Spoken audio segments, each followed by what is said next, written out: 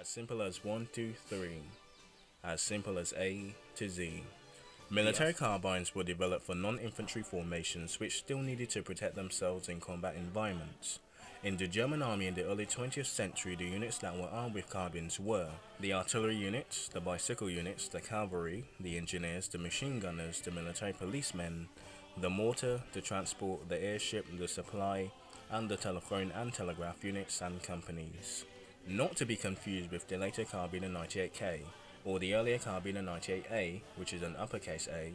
The Karabiner 98A, or the Kar 98A, was a shorter version of the Gewehr 98, originally made for cavalry and support unit troops. The preceding model Karabiner 98A, with a considerably shorter barrel than the Gewehr 98, and at a whopping 3.42 kilograms or 7.5 pounds, was also empty weight, which was also lighter than the Gewehr 98, and it was adopted in February 1902.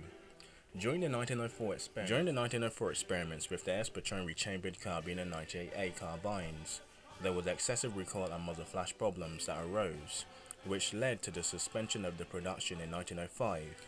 The Gewehrprüfungskommission, or the GPK, started developing a new carbine with a longer barrel and a different stock. By the mid-summer of 1907, the longer barrel prototype carbine showed more acceptable recoil and muzzle blast behavior with the S-Patron.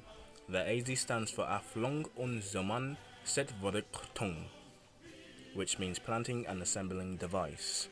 The new features were a smaller diameter receiving ring, a trapeze rather than a stamped barrel contour, an L-shaped stacking rod attached to the stock near the muzzle, a turn-down bolt handle, and the recesses of the stock of the same fashion as the Sniper Gewehr 98. The A stood for with bayonet, and the Z stood for stacking pyramid, meaning Karabiner model 1898 with bayonet, attachment point, and the stacking rod device.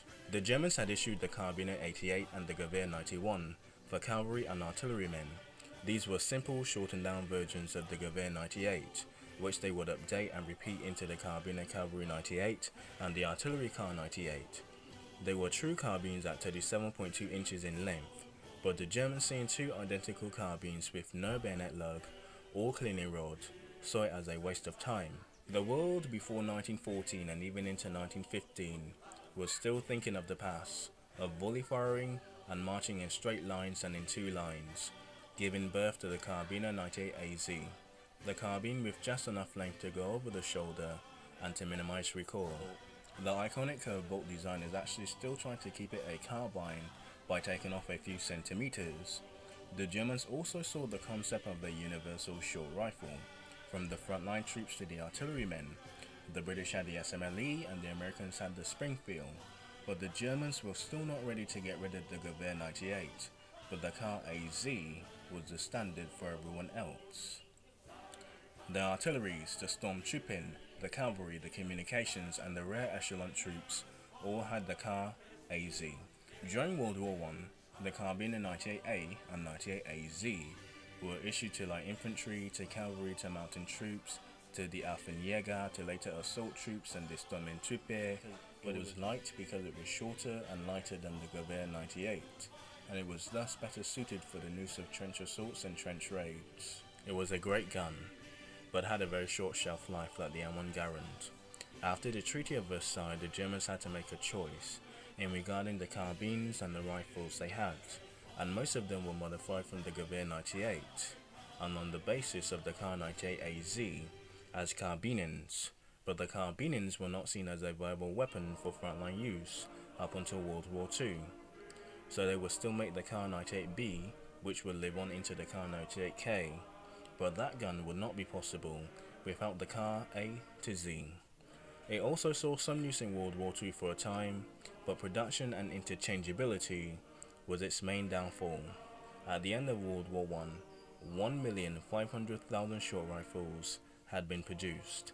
In 1923, the AZ was dropped for a lowercase a German sought to distinguish the models from the newer models of B and K and the Polish, but those are stories, countries and rifles for another day.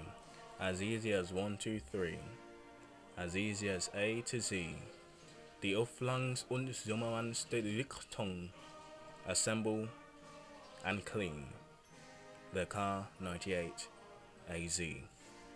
Anyway guys, cheesy as always, but hope you enjoyed, hope you like it, and we'll see you for a very iconic one. No Luger, something, maybe Bochart 98, maybe Bochart. I had a pus infection, so the finger's healing, so I don't expect the MLG greatness, but I pulled off a few clips. Hope you enjoyed, and the finger's getting better, so at least I can actually play and move with it, so at least it's better than not recording footage at all. So anyway, hope you enjoyed, hope you learned something. A, B, C, D, E, F, G, H, I, J, K, L, M, N, P. I mean, it's A to Z, so anyway, hope you enjoyed, hope you learned something. Probably a number, not a letter, would be in the next video, or the next gun. Might do a couple other stuff before next gun though, but a gun next off day for sure. Alright, let's say Tuesday. Alright, let's say Tuesday would be people and battles, and Thursdays, or if I get Thursdays, mostly it's Tuesday to Thursday, but the off day that starts closest to the week or Sunday would be people and places, and the off day that is pretty much Thursday more than likely would be guns and not experimental it will be weapons and I don't know, tactics, maybe, like tactics, who knows, we'll see, or weird stories or whatever. It'll be a mixed mash for Thursday, and let's see what goes, but for sure guns on Thursday, because Thursdays seem a bit better for guns for Friday. Anyway, hope you enjoyed, hope you learned something, and I'll see you next time. Learn something, my dudes.